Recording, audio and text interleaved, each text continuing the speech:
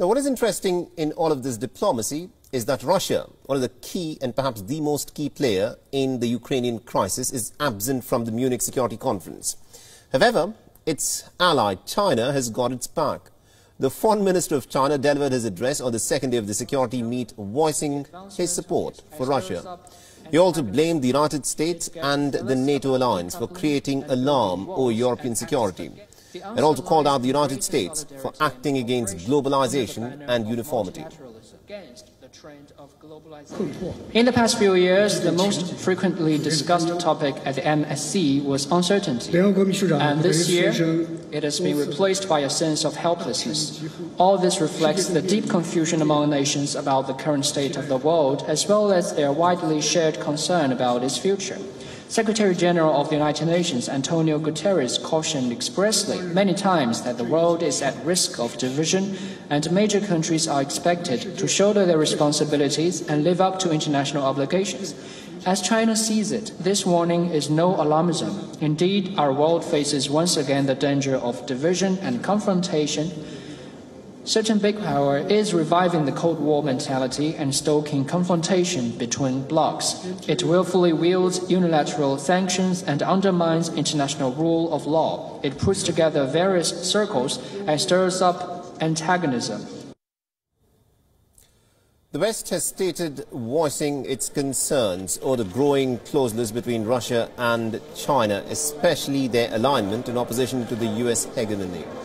And also their recent meeting, the visible bonhomie and open support for each other has also led to the perception of the possibility of a new world order that challenges the American and European dominance of the world. And the Western leaders have now accused Russia and China of seeking to replace or displace the existing international order. We cannot let this stand. We're facing a blatant attempt to rewrite the rules of the international order. One only has to read the recent communiqué issued by Russian and Chinese leaders. They seek a new era, as they say, to replace the existing international rules. They prefer the rule of the strongest to the rule of law, intimidation instead of self-determination, coercion instead of cooperation. Now, the presidents of China and Russia, remember, had held their first in-person meeting in almost about 2 years. Earlier this month, Vladimir Putin had flown all the way to Beijing on the invitation of the Chinese President Xi Jinping. And the meeting took place just ahead of the opening ceremony of the Winter Olympics 2022 on the 4th of February. And this meeting, of course, happened in the backdrop of an escalating crisis over Ukraine.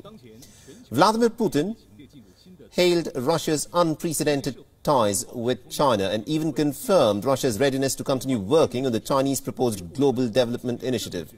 Most importantly, the two countries also issued a joint statement of strategic alliance, paving a new type of international relations that would now feature and also lay emphasis on multipolarity, international law-based world order, self-determination and mutually beneficial cooperation. The joint statement also opposed the imposition of unilateral approaches in addressing international issues, interference in the internal affairs of other nations and infringement of legitimate rights and unilateral sanctions and confrontation between the major world powers. The deepening ties between the two giants, China and Russia, comes at a time of spiraling tensions in the Western bloc, and experts believe that these two countries are likely to remain strongly aligned in the coming years to pursue their common interests. The rivalries, strategies and competition are perceived to unbolt a new era of international relations.